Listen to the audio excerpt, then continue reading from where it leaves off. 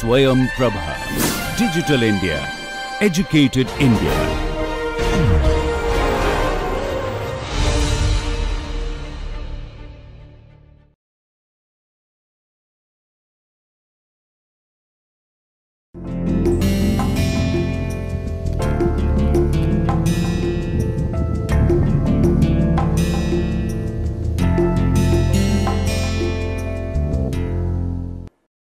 Okay, so welcome back to the lecture series of finite volume, and where we will continue our discussion where we left in the last lecture. Now, what happens to the transient diffusion case? Now, that is the case where we have a convection case. Now, we look at transient diffusion problem. So, transient diffusion problem, for these purposes, again you consider that one dimensional tensile. So, C E W, this is small e small w delta x c, and if the cell height is there, that would delta y c. So, it is a uniform, again it is a uniform tensile. So, once you consider that uniform tensile, now the discretized equation for the transient diffusion term is going to be AC, and these are the coefficients in there. So, the AC at present time level is given by gamma E delta y c by delta x c plus gamma w delta y c by. Similarly, at the previous time level, this is minus rho c t minus delta c b c by delta t, which is minus rho c t minus delta t del x c del y c divided by del t. So, the CFL criteria says AC at t plus AC at t minus delta t, they less than 0, which will get you gamma E delta y c by del x c plus gamma w del y c by del x w minus rho c t minus delta t del x c del y c by del t less than 0. So, which will give you an criteria where delta t is less than rho c t minus delta c x c gamma E by del x c plus gamma w by del x w. So, in case you have, as we assume the uniform grid, and let us say gamma E is same, which is gamma, then this delta t becomes rho c delta x c square divided by 2 gamma c. So, that is the restriction you get transient diffusion problem. So, the CFL criteria for diffusion problem is gamma c delta c by rho c delta x c square, and it has to be less than half for stability. So, you see individually when you look at the convection problem and the diffusion problem, the stability limits are different, and when we combine them, so the complete unsteady convection diffusion system, so that is the one which you would like to take up next. So, transient convection diffusion problem. So, now how one can go about it? let us consider this stencil, which is in essentially unstructured grid. So, when we are in the unstructured grid, then we have a cell connected with neighboring elements which are faces like this, and they are connecting with the. Now, here this is a transient convection diffusion problem or case, where your coefficients at the from the matrix, these are minus rho c Vc by delta t. Ac at current instance is f Nb over c gamma f Ef by dCf plus m dot f 0. Now, once we substitute this for the stability criteria, which is essentially the criteria of Act plus Act minus delta t less than 0, we get summation over f NBC gamma f Ef by dCf plus m dot f 0 minus rho c t minus delta t Bc by delta t less than 0. So, which leads to the following condition, that delta t must be rho c t minus delta t Vc divided by summation f NBC gamma f Ef dCf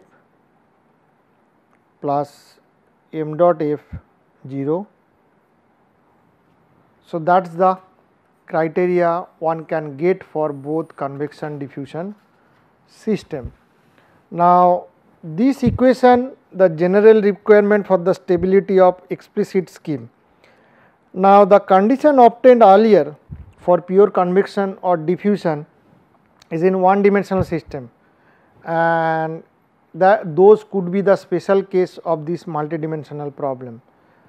Now, again for the case of one dimensional diffusion with uniform grid, from here let us say from here one can derive those one dimensional case with uniform grid of delta x, density is constant rho, uniform diffusion coefficients gamma, then one reduces this criteria for the diffusion case,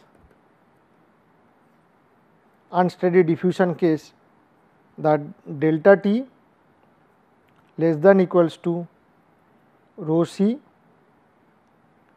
which is t minus delta t,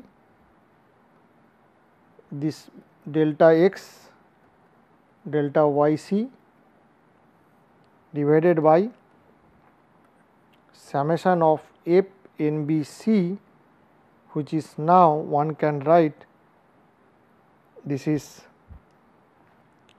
gamma f, which will be now Ef by dCf plus m dot f 0. Now, this guy is 0, this guy is essentially lead to delta yc by delta xc, and gamma f is gamma e plus gamma w. Now, So, if the flow moves from left to right, this delta t criteria becomes del xc by uc, that is for convection. So, one case you can find out pure diffusion, other case you can find out pure convection. So, the stability constant, which is quite stringent and very restrictive, as it forces the use of extremely small cell size and the grid size in the explicit transient formulation. So, when we look at the implicit transient formulation in the later half of the lecture, we can see that restrictions actually gets relaxed quite a bit. Now, in system with backward Euler, backward Euler is sort of a implicit scheme. Now, again what we can write, our any variable t minus delta t is written as t minus del t plus del 2 phi by del t 2 delta t square by factorial 2 and so on. So, we can find out the first derivative of this like phi t minus delta t divided by delta t, which is essentially del 2 phi by del t 2 delta t by 2. Now, this one can replace in the discretized equations, and that it will be like at t minus rho c t minus delta t by delta t b c plus L phi c at t equals to 0. Now, once we invoke these algebraic relations of the spatial operator, and then complete algebraic transient equation would be this is AC and then AC at the present location, I mean present time step plus phi c. So, this one can define this dot which will represent the transient term at the current time legend. So, this is the current time level transient term. Since we are using same coefficients AC for the space and the time, we will just make it separate like that. So, in BC AF phi f BC t minus delta t phi c t minus delta t, where the coefficients for the transient term is rho c t BC divided by delta t and AC t minus delta t is minus rho c t minus delta t BC by del t term. So, that is how we can actually get, and you can use the field operator to get the new. Now, here the time level t and the time level t minus delta t are also of opposite sign, which guarantees that phi c is bounded by its spatial neighbors at the current time step t, and its temporal neighbors from the previous time step t minus delta t. So, this implies the scheme is stable independent of the time step used. So, this is what the advantage of backward Euler. It is independent of delta t, it is a stable scheme. So, that is the important message. Now, one can actually, I mean, this is not an ideal scheme, as it is also low order, and solution obtained with the schemes are of the lower order of accuracy, unless very small time step, that is like delta t, is used. So, which is also a very restrictive condition, because then your calculation would be marching at a slower pace compared to if you adapt to a large time step for computational efficiency, result would be very erroneous. So, there could be one more scheme which can be discussed, which is called Crank-Nicolson scheme. So, the Crank-Nicolson scheme.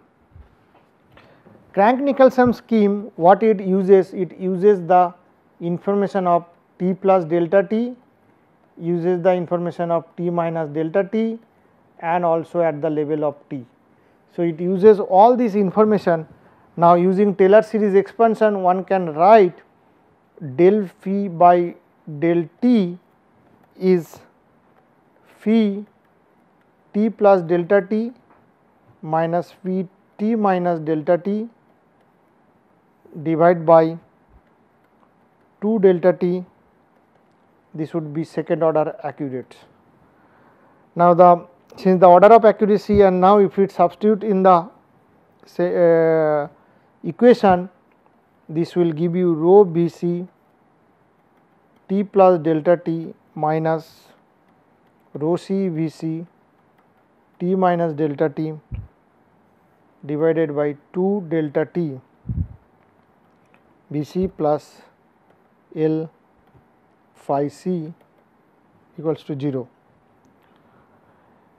Then once we invoke the special operator, so we can write that complete system like AC phi c BC minus AC t phi c t minus delta t plus f AF t phi f t minus delta t AC t minus 2 delta t phi c t minus 2 delta t. So, it uses the information at the current time level, previous time level, and one level earlier, where AC this is rho c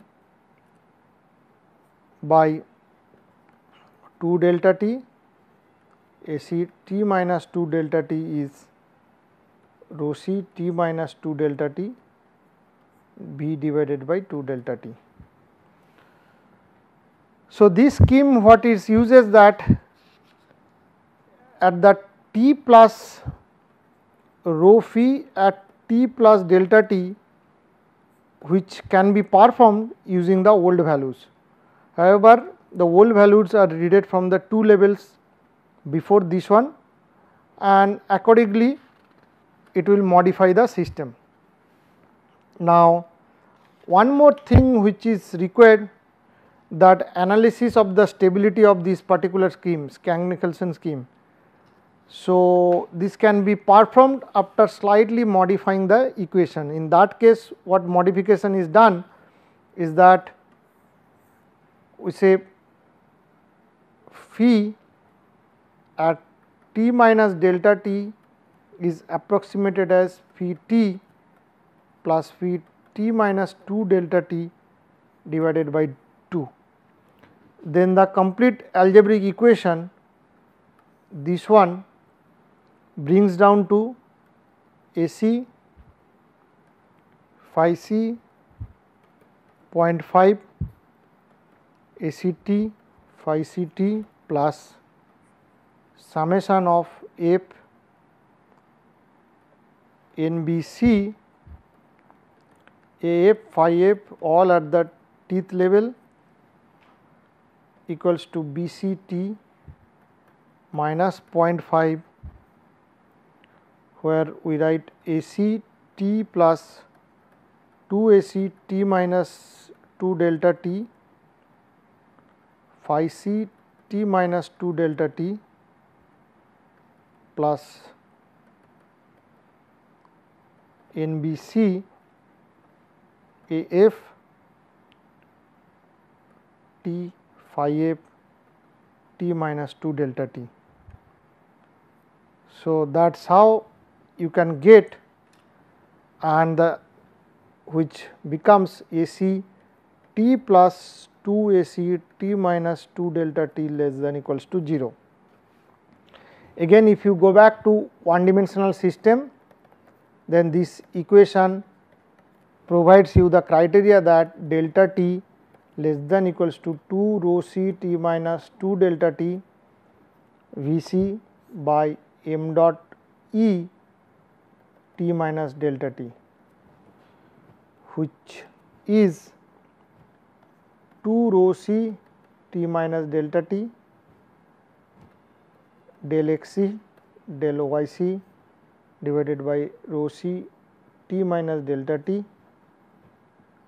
U c T minus delta c delta y c,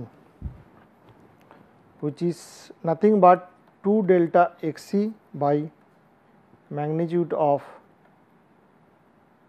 T minus delta T. So, which has been assumed that the advection term is discretized using the upwind scheme.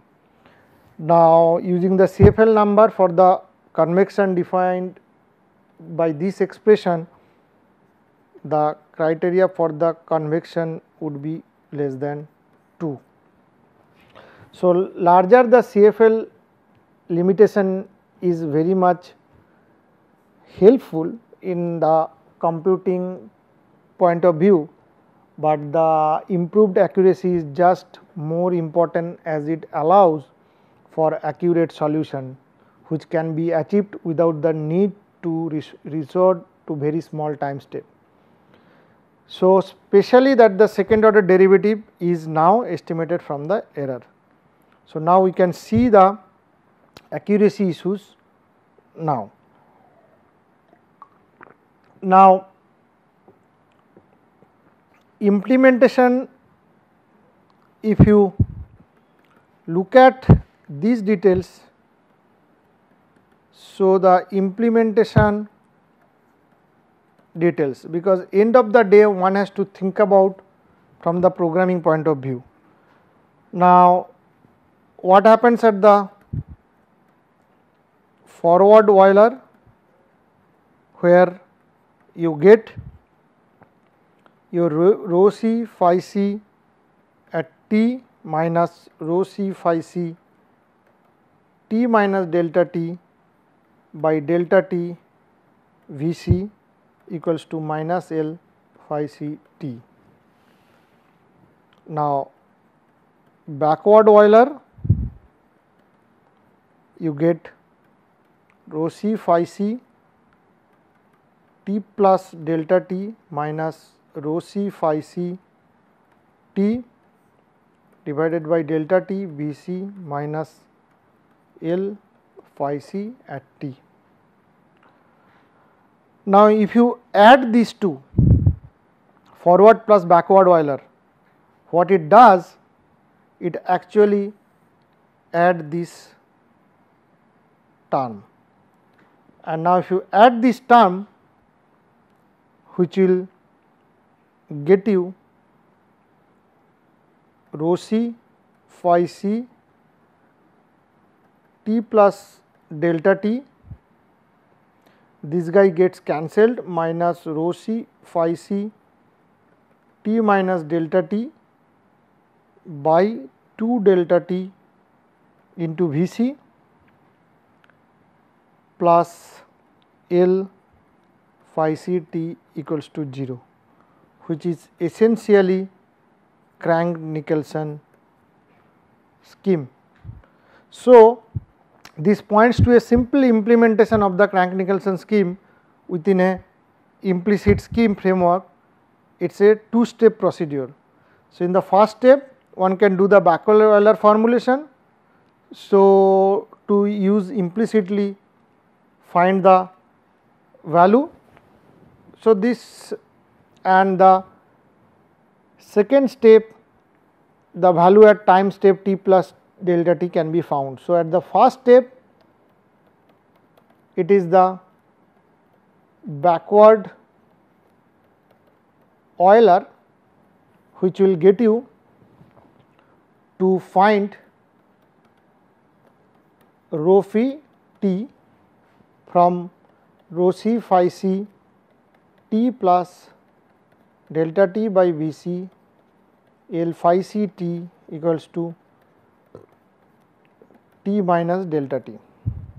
Now, the second step, find the value at t plus delta t, like rho c phi c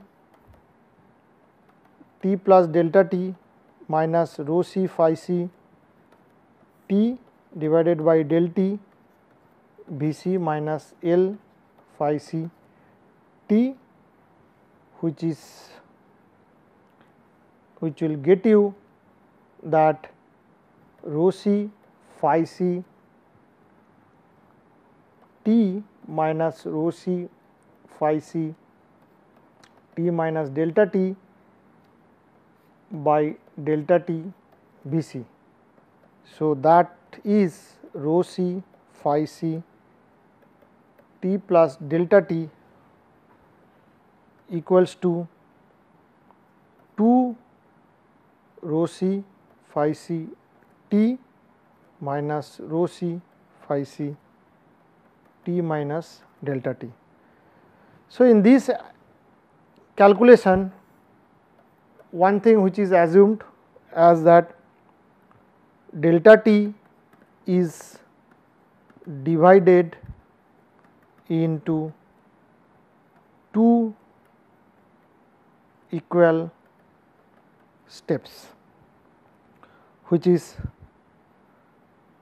delta t local is delta t by 2. Now, one can note here is that the Crank-Nicholson scheme is second order accurate scheme. So, it is an also still it is an explicit scheme, also it is an explicit scheme which has some stability criteria or condition based on CFL like expression. So, this also has the limit of the choosing delta t, like the backward Euler or forward Euler, they are very much restrictive using our CFL criteria. Similarly, Crank-Nicholson also has certain restriction using CFL like criteria. But one thing which one can note here, since you achieve this calculation in 2 equal steps, so which is essentially provides slightly better stable system compared to backward Euler or forward Euler. So, this is a, and top of that it is a second order accurate scheme. So, one can note here that the Crank-Nicolson is a better option compared to forward or backward Euler, and it provides higher order accuracy even in the temporal discretization and also stable. And we will look at other scheme in the next lecture. Thank you.